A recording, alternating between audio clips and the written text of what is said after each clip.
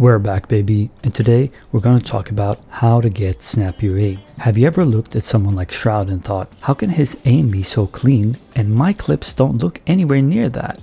Well, it might actually be a technique issue more than a skill one. We'll take a look at what characterizes snappier aim and how to actually achieve it. So when we talk about snappier aim, we have to address three key words, and that's stopping power, confidence, and skill. Now, that might seem like a bunch of fancy words, but I'll explain exactly why I use each one. Firstly is stopping power. This is very important because hypothetically, if you flick and even if you then land on target or you move your mouse around, it won't look as clean even if you're hitting your shots.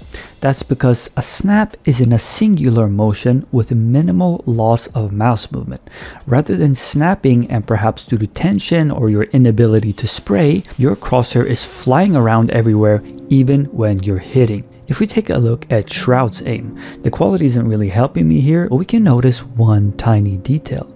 Right before he's about to shoot, he subconsciously actually confirms that he's on target before clicking, rather than simply flicking and clicking at the same time, which is what many of you do and practice in Kovaaks. This habit of confirming your shots actually builds up consistency because we subconsciously are aware that anyone has the ability to hit a lucky shot by throwing their mouse out there and hoping for the best. But when we see that visual confirmation, we recognize the reaction time and the ability to adjust or click when needed. That is at its core what makes a snap. The ability to confirm, not the ability to flick your mouse as fast as you can. The key word here being subconsciously. You can't really force this when you're in game because if you do, you'll end up taking way too long time. It should simply be a millisecond of your eyes confirming that you're on target or not before clicking. This subconscious habit is something I always harp on with static. Actually taking your time to confirm can then help build up subconscious structure that you need for when you hop into the game. Since Kovaaks is about building good habits and not only mechanical skill. Moving on to the last word here, which is actually that skill. You might think that this is obvious, but what sort of skills do we need? Firstly, and yes, it's going to be boring, are those pesky fundamentals that are holding you back.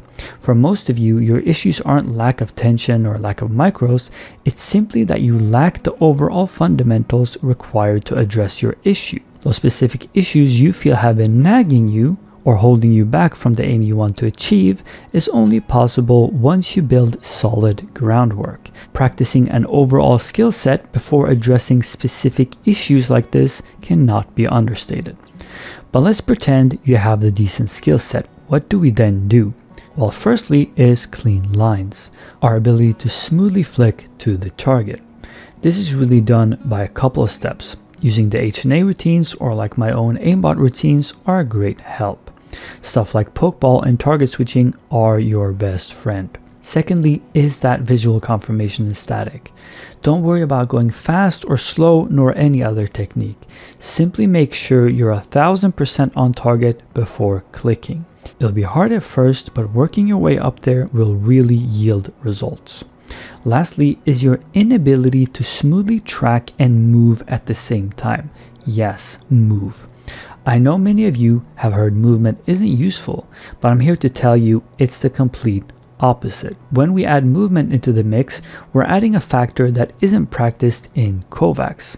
Therefore, we're essentially neglecting a key part in our aim. I see this all the time, where people don't sync their movement with their aim. This has to be one of the most underlying issues aim training mains struggle with, and it's the one thing you can leave here today and feel like it'll help you instantly. Just prioritize 15 minutes of your practice to be movement related and the rest can be stationary. Sorry to keep you guys waiting for so long. I hope you enjoyed this video and I appreciate your patience. I love you guys. Do consider joining my Discord and signing up for my aim coaching if you enjoyed this sort of analysis and want to actually better your aim from a real aim coach and not just someone who tells you to change sensitivities. Done.